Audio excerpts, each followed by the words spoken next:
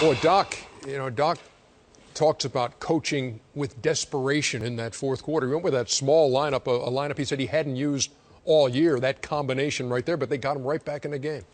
No, Oklahoma City got him back in the game. The Clippers didn't do it. Ernie, this was a blown game. There's going to be two teams scratching their heads tonight, the Washington Wizards and OKC Thunder. They flat out blew basketball games today. We always say Oklahoma City, their half-court offense is terrible. It's just atrocious. Like, to get a ball to one or two guys and expect them to make a play, it looks great when it's working. And me and Kenneth disagree on something. Kenneth said Kevin Durant and Russell Westbrook, they're tough shot makers. I don't think you can win enough games making tough shots. I always think the game comes down to how many easy shots you can get. And they don't get enough easy shots, in my opinion. And you talk about OKC against the Clippers.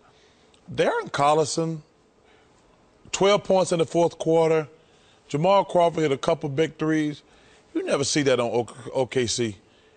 We've been watching this team. They've been the big two, big three kind of Ibaka for the last 3 years. Unfortunately, Westbrook got hurt.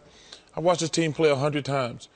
I can't think of any game I saw them play in that 100 where somebody other than Westbrook or Durant didn't make a shot. It was 19-2 bench points. Well, I think we don't disagree. I do think that you need a balance, and I do think they're tough shot makers. But I don't think you can win a steady diet. So I agree with you on that. I don't think you can win an NBA championship with the type of shots that they have to get, and the lack of inclusion throughout the course of the game by multiple guys.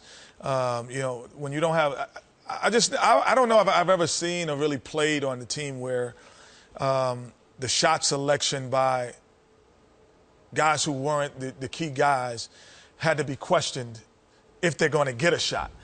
I never seen that. And it's just, when you watch Oklahoma, the fact that you have to watch to see if they're actually going to get anyone else a shot is, when you don't watch, even when you watch Miami, and Dwayne Wade, Bosh, then all of a sudden you'll see Ray Allen hit 3 or 4 threes. You'll see Battier coming to you. You'll see Rashard Lewis.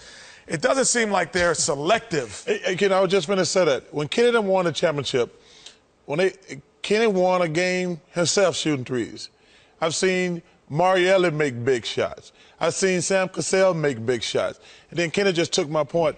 Mike Miller, he won a couple championships making shots. Two. Shane Battier. 2 years in a row. Yeah, but you saw Ray Allen.